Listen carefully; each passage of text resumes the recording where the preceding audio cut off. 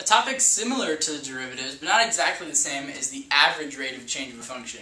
So remember that the derivative gives you the slope of a tangent line to a graph, otherwise known as the instantaneous rate of change, the slope at one point.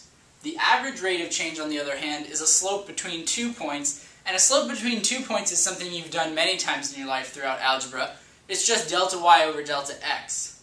Now, if we have some function f of x, and you're asked what is the average rate of change of f of x on the interval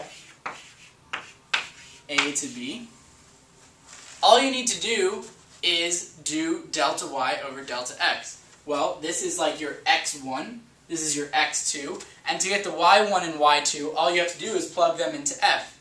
So your average rate of change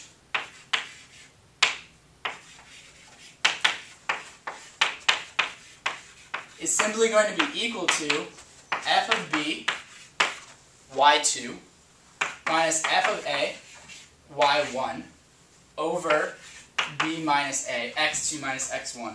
This is exactly your slope formula, and the average rate of change is simply asking for the slope between 2 points. So just keep in mind that the average rate of change, they're always going to have to give you an interval because it has to be between two things, whereas with your derivative, the instantaneous rate of change, you're only taking it at 1 point. So that's one way you can always tell if you're going to do the derivative or the average. If you're given 1 point, derivative. If you're given 2 points, average. So this is how you calculate the average rate of change of a function.